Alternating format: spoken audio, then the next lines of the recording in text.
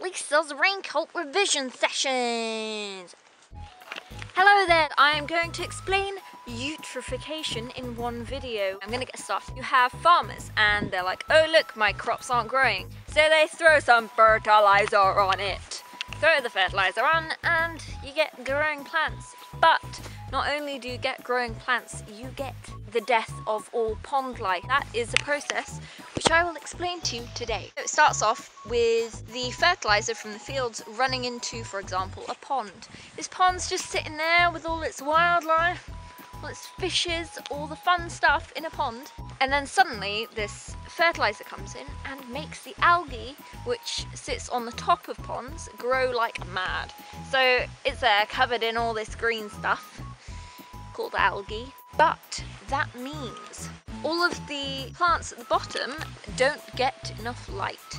And you should know that without light, photosynthesis can't happen. And without photosynthesis, things die. Animals who usually eat the plants, they don't have food, so they die as well. So you have the plants and the animals both dying.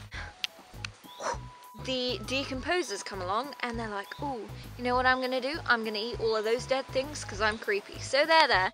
Decomposers come along and they eat all of the dead things. They also reproduce rapidly, which means that they take up all of the oxygen because there's so many of them. So without oxygen, newsflash, there's no life. So basically, everything dies in the bottom of the pond. And the process is called eutrophication, and it's something that you may need to know for your exam. So I hope this helped. If it did, press like and I'll do some more.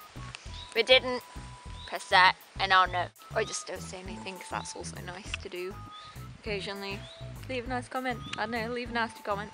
Do what you like. Okay. Bye.